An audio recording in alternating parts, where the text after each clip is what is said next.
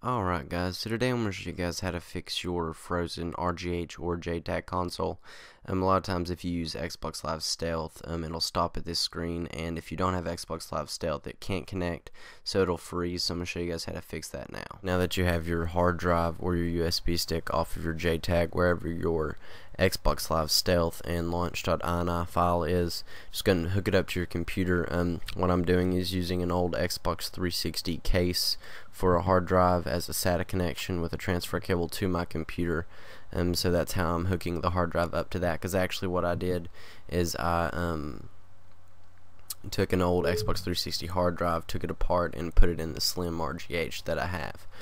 So whenever you have that hooked up to your computer, just go ahead and launch USB XTAF as administrator. And since I'm using a hard drive, I'm going to click File and then click Open Hard Drive. If you're using USB stick, of course, you can click Open USB Stick. If the program goes non-responsive like it does here, don't worry, it's just trying to read the hard drive. Don't click anything, and it will read it. So once it reads it, just go ahead and click on Data Partition, which is where everything's going to be stored at. And as you can see, we got launch.ini, so just right click on that and click Delete. And then we have Xbox Live Stealth, just right click on that and then click Delete again. And once you do that, just go ahead and click File at the top and then close the current drive. That way we make sure it's not sending any data. Go ahead and close that out, and you can eject it and then put it back into your console, and I'll show you guys that you'll be able to boot up and sign into your console and do everything like you would normally. As you can see, this was the screen we were frozen at last time, but now it is booting past this, and we can sign into an account and do whatever we need to do.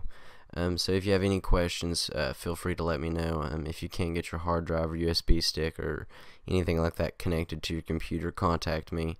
I'll give you an alternate way to do things. There is a method you can remove the hard drive itself, install XCX menu, dash launch, everything like that onto a USB stick, and then actually do it that way. So if you can't get it this way, can't get it fixed, just let me know and I'll make a video on that other method as well. So you guys, hope you enjoyed this video. Please rate, comment, and subscribe, and I'll see you guys in my next one. Peace.